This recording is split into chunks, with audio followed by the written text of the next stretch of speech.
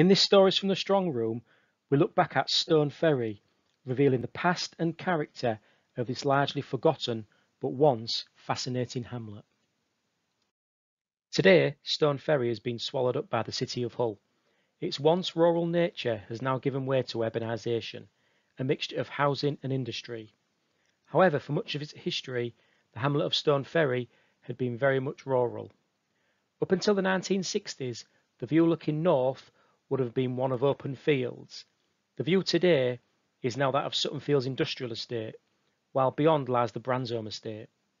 To its east lies the estates of Long Hill and Bilton Grange, while to its west the North Hull Estate.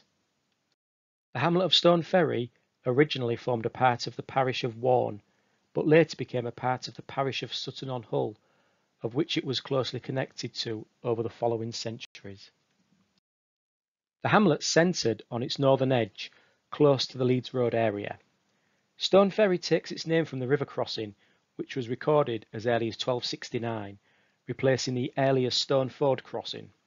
However, it wasn't until the 14th century that the name Stoneferry began to be used. Before road improvements during the 18th century, an early track ran from Stoneferry to Hull, taking the direct route close to the River Hull. Residents of Stoneferry preferred the route to the early town of Hull via Hull Road, now Ings Road. The route possibly developed with the Holderness Road in the 13th century. The route to Hull would have taken Leeds Road, which takes its name from a medieval dyke or ditch, the Ledder, that ran its length before joining Tween Dykes and Ings Road, before eventually linking up with Holderness Road. This route was probably favourable to that of the more direct route via the River Hull corridor, which was liable to regular flooding. An older track running from Sutton skirted Stoneferry's eastern edge. Known as Sutton Trod, a part of this 11th century track is still in existence, running from Chamberlain Street in Sutton Village to Sutton Road. It appears Sutton Trod continued through what is the housing estate between Hathersage and Bearbridge Road before cutting through Rockford Fields and across the old Reckitt Sports Ground, joining what later became the Fordyke Stream at the bottom of Woodhall Street. From here the old track appears to have followed the line of Woodhall Street to Stoneferry, its final destination being that of Drypool. Stoneferry, like much of the immediate area, was at constant risk of flooding. In 1646 a storm struck which broke the Drypool banks, resulting in Stoneferry and a large swathe of the area being underwater for almost half a year. Stoneferry had no church of its own until the 19th century. Being prone to flooding, it wasn't uncommon for children to be baptised at Drypool rather than at Sutton due to Stoneferry often being cut off from the parish church at Sutton. A name that once had a close association with Stoneferry was that of Lophome, a hamlet in the 15th century on the northwestern edge of Stoneferry. Any reference to its existence ceased when the fields of the West Car were developed. Some reminiscence of Lophome survived into the early 20th century, with 3 fields that once bore the name Lopham, presumably in reference to the old hamlet. Copenhagen Road, now part of the Sutton Fields Industrial Estate, occupies part of the former Lophome site. In the 18th century, Stoneferry was one of the benefactors in the will of Anne Watson. The former home of Anne Watson, on what was then Hospital Lane, now on Watson Street, was known as the White House. This was given over on her death to be used as a hospital and school. The White House underwent various alterations and rebuilding, particularly in the 19th century, before all remnants of the property were lost sometime in the early years of the 20th century. The first bridge across the River Hull at Stoneferry was proposed in the 18th century. Concerns, however, were raised as to it blocking the navigable River Hull upstream to Beverley and beyond. As a result, the first bridge at Stoneferry wasn't built until 1905. To allow for river traffic, the bridge was a swing style. The bridge remained in operation until the late 1980s, when the bridge was replaced by a dual lifting bridge we see today, built between 1988 and 1991. Still very much rural and separate from the growing town of Hull that lay to its south, by the 19th century a small number of industries had developed around the River Hull at Stoneferry. What industry existed included a malt kiln, whiting and oil mills. However, it was the second half of the 19th century that saw a rapid development in Stoneferry's industry, and with it, its subsequent development and urbanisation. In 1884, Hull-based company Reckitt and Sons established a factory at Morley Street to manufacture synthetic ultramarine, a deep blue colour pigment. In 1882, Stoneferry was absorbed into the borough of Kingston upon Hull. In 1912, the Isis oil mill, which is still visible today, was built. Stoneferry was very much the centre of oil seed milling. Along with the Isis oil mill, the British extracting works had a site in Stoneferry, along with British oil and cake mills, together with several smaller companies employed in the industry. By the early 20th century, Stoneferry was very much on its way to being industrial and urbanised. Hull's tallest structure is located opposite Stoneferry, on the west bank of the River Hull. Better known as Reckitt's Chimney, this 141-metre chimney was built in the early 1970s and used to discharge sulphur dioxide into the atmosphere. Today the chimney is all but obsolete, but still towers high above Hull's skyline.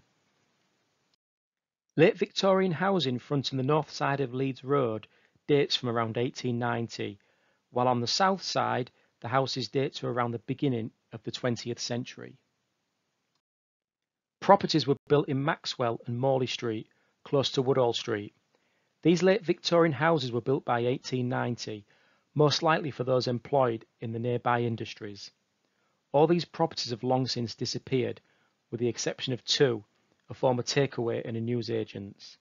Tomlinson's farm, now a builder's merchant, remained well into the 20th century. Stoneferry was once connected to the railway. A short branch line off the Hull-Hornsey Railway was built around 1913, which connected to a goods station at Stoneferry. The line closed in the 1970s and was taken up shortly after. The former branch line is now a popular route among dog walkers. The former Hull, Barnsley and West Riding Railway runs through Stoneferry via the overhead rail bridge by Woodhall Street. Today, it operates as a good line to Alexandra and King George Docks.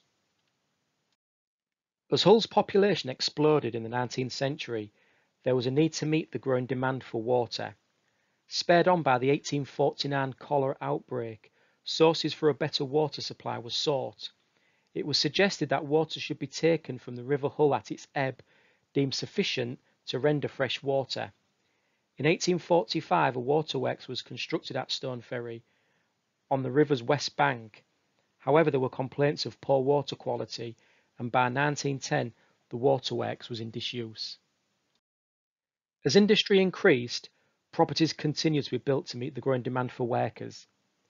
Properties on Lorraine Street were first built around the turn of the 20th centuries, and this continued into the 1920s.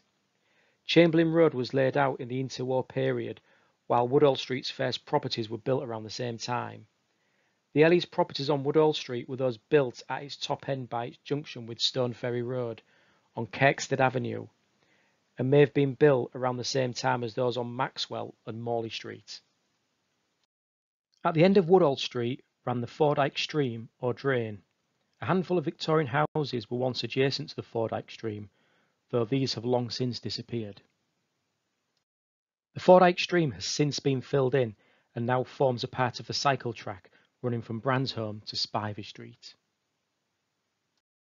The area of Stoneferry by the Fordyke Stream was once known as Thistleton, though the name has long since fallen out of use. Close by is perhaps Stoneferry's oldest domestic building. Known to locals as the Paddocks, this building appears to date from the mid-19th century, and if not the same property, an earlier property once stood on the same site. It probably formed a part of a farm. Sadly, it is now earmarked for demolition. With its industry, Stoneferry was a target for German bombers during the Second World War. As a result, Stoneferry was hit on a number of raids. Stoneferry Bridge was almost hit on at least 2 occasions, but the bombs either missed or never exploded. However, Kathleen Road was hit during a raid in July 1941. To meet the need of Stoneferry's increasing parishioners, several churches were built, the first being the Bethel Wesleyan Chapel, which was incorporated into the school at Stoneferry. A church by Maxwell Street was built to serve this part of Stoneferry's inhabitants.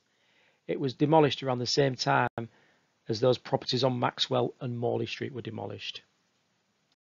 One of the last churches to be demolished in Stoneferry was St John's Wesleyan in 1986.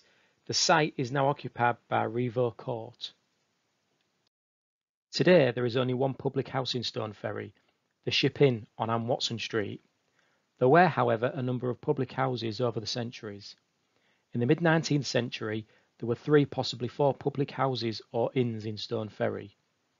The Blue Ball was on the west side of the river and was demolished around the same time the new bridge was built in 1905.